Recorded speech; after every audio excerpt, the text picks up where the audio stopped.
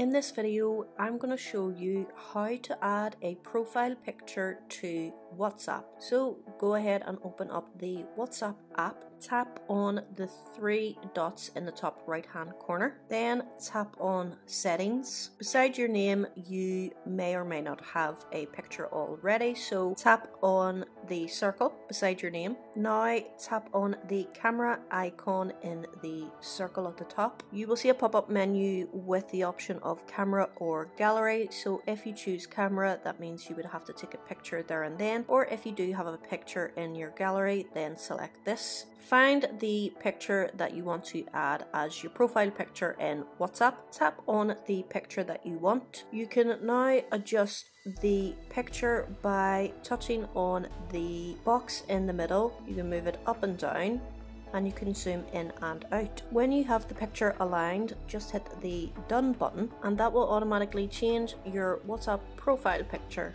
I have more videos like this in my WhatsApp tutorial playlist, so feel free to check that out. Thank you for watching. Until next time, peace.